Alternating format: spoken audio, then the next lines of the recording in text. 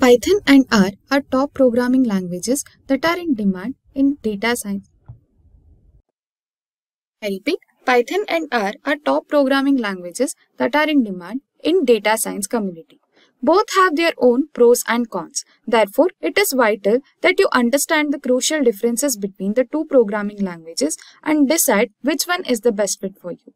After watching this video, you will understand which language is better for you in terms of different parameters. Before unwrapping today's topic, I request you to subscribe to our channel and press the bell icon to never miss any updates from Simplilearn. And also get notified every time you get a similar video. Now let us look at what are we covering today.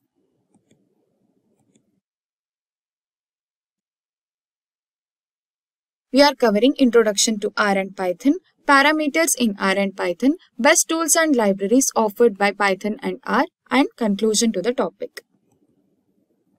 Introduction to R and Python. Let me ask few queries regarding Python and R.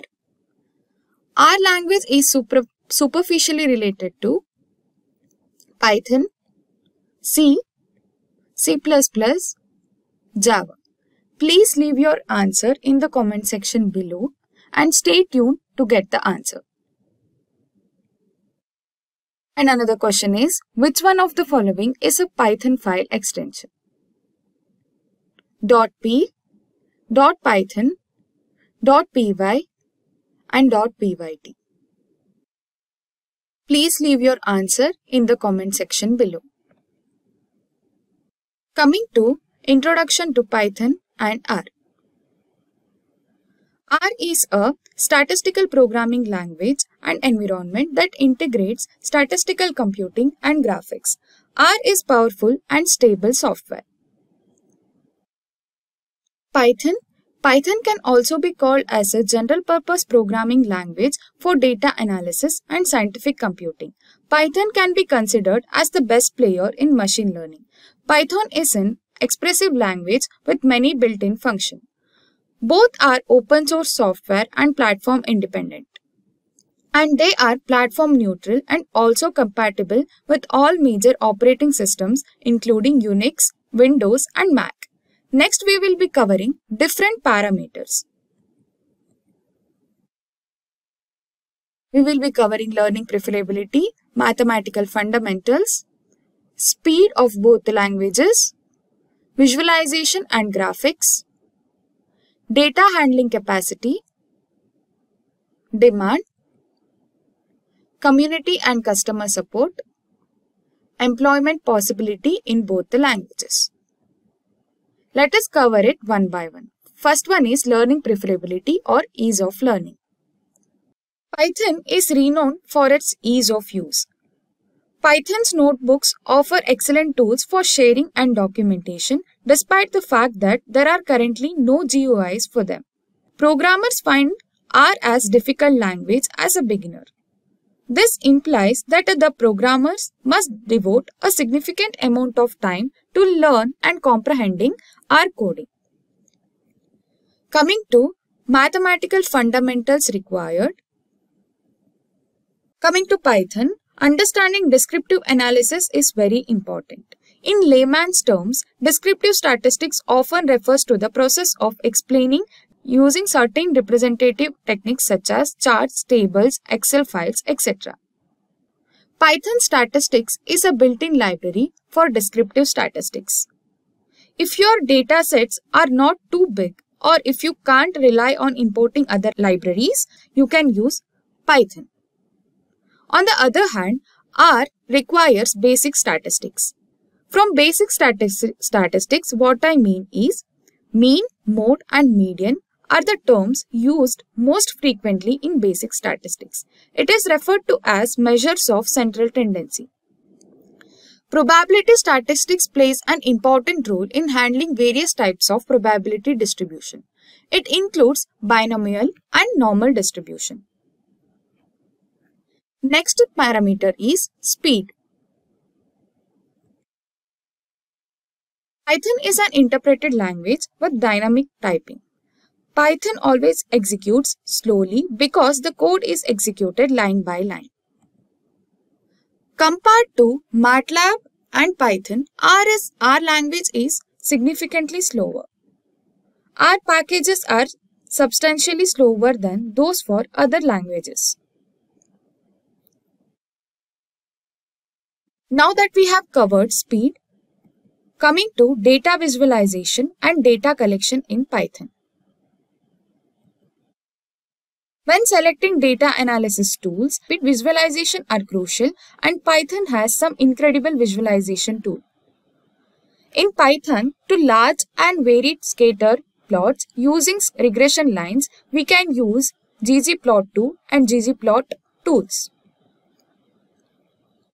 Compared to raw values, visualized data is easier to comprehend. Therefore, R has many packages that offers sophisticated graphic features. In R, we can use tools like matplotlib, Seaborn, etc. Data handling capability in both Python and R. The new releases in Python have resolved the issue with the Python packages for data analysis. R is useful for analysis because of the abundance of packages, accessibility of the test, and benefit of employing formulas. However, simple data analysis can also be done using the need to install many packages. Crucial part of parameter, that is tools and libraries in Python and R. As a Python developer, one needs to be well versed in the best libraries because Python has a lot of libraries that have many different uses. Libraries like TensorFlow, Scikit-learn, NumPy plays an important role in solving many Python-related problems. Libraries perform a wide variety of tasks in R that are very beneficial for data science operations. Example for that is dplyr, bioconductor, etc. Community and customer support index offered by Python and R. Compared to R, Python has a larger community. For assistance, we can contact www.python.org. For any queries regarding Python and help, you can you can visit support.realpython.com. For any help and queries, R offers you with RStudio community. R provides assistance through its official website.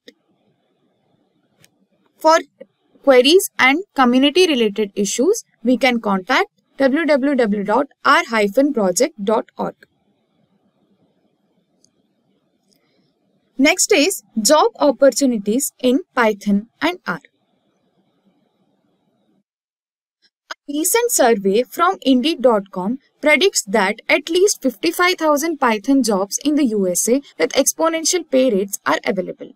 Big tech companies like Google, Amazon, Twitter, Facebook requires Python developer to handle massive amount of data. Position provided for a Python developer is software engineer, data analyst, data scientist, and many more.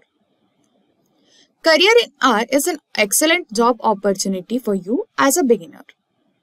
Big tech companies like Google, Twitter, Facebook are using R. Position provided by companies as a R developer is data scientist, data analyst, data visualization analyst, etc. Moving on, let us wrap up an important topic, which language to be used between R and Python. There is no right or wrong way to study both Python or R. Both are in demand skills that will enable you to complete almost any data analytics work you come across. It ultimately depends on your background, interest, and career objectives that which one is better for you. But compared to R, Python is easy to learn. Let's compare its strengths and weaknesses. It is used to handle large amount of data.